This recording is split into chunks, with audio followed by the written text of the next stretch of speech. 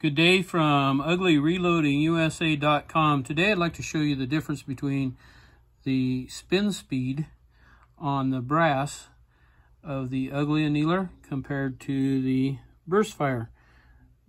We are running 3-inch wheels and now have available, of course, the new 3.4-inch wheel. Thinner, we're going to be able to do really short brass with that one. So with no further ado, here we go. Count the revolutions.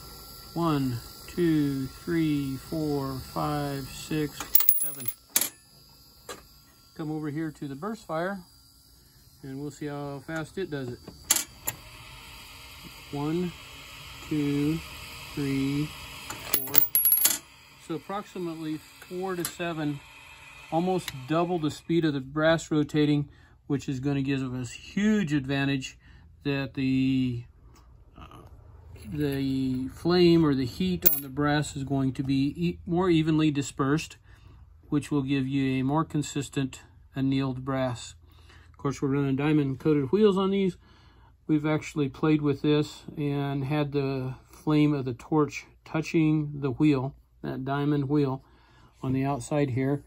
The flame as the torch comes across it, no damage to the wheel. This is super tough diamond. As always, lifetime warranty on the UGLY annealer. Thanks for watching my video. Carl at UGLYReloadingUSA.com.